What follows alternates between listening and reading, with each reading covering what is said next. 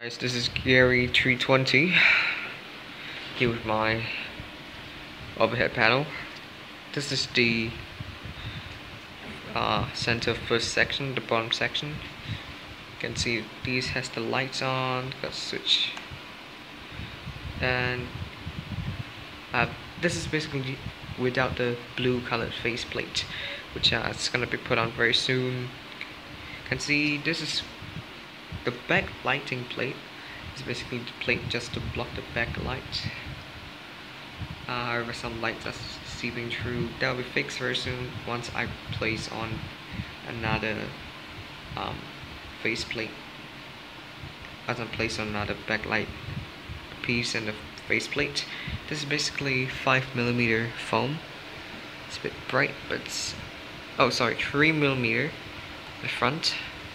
The back is 5mm. It's got some foam dividers which I can remove, but if I need to maintain it, it's just lightly glued up so I can show you guys whatever's done. You can see the Arduino at the back. That's the Cori module down there. So you can see these are LEDs and things inside. And basically this Cori actually works.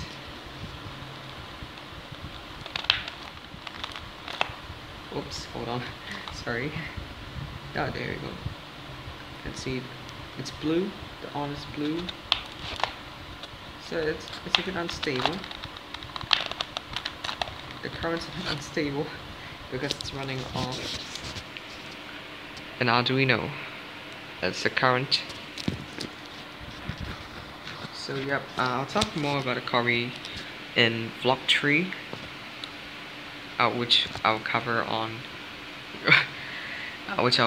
the Cori as well as the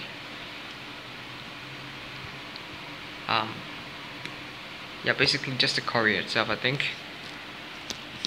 So yep, remove it from the power supply already. Don't need any more backlighting. So this is the back of the backlit plate. This is where the Coris come into attachment. You can see there all the wirings and things, switches, LEDs. Now, but you might be wondering, why is this a fault on Cori switch? Now this is because I bought a whole bunch, I think about 200 pieces of amber LEDs, and you know what? They did not work. I mean, it's not that they did not work, but yeah, it's because the maximum current they can take is 1.5 volts, and if you put that 3.3 volts from your Arduino, God, can't see it, but whatever, you know what a 3.3 volt is, do you? If you have an Arduino. Yep, 3.3 volts down there. You're gonna burn up the LED. Same thing what happened to my this module is just built. It's finished in the afternoon, in the evening, about 5+ or something. It's 11 something right now. It's 11:20.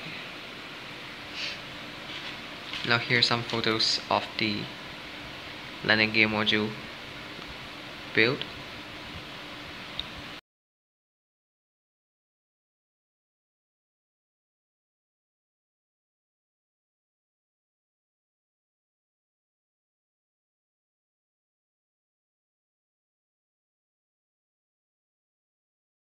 Alright, so basically this one works, but the backlight is not. I think I'm gonna send these LEDs back to China, wherever they came from.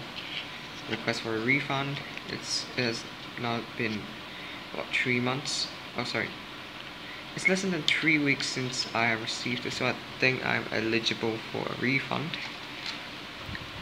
So you can see the down position. If you pull this, the pin comes out. It's rubber band. It's the springs. I couldn't find a way to spring in such a small module, but probably this panel is in the wrong size at first. It's see if I pull it. Gonna move it up. I'm just gonna park it down there. You activate the switch. 2 switches in there.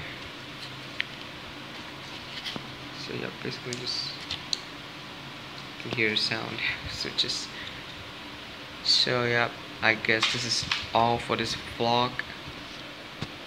Just an update on. In fact, this has been about a month into the building. I have my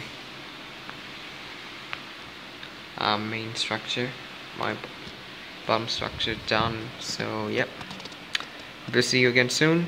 Thank you for watching and goodbye.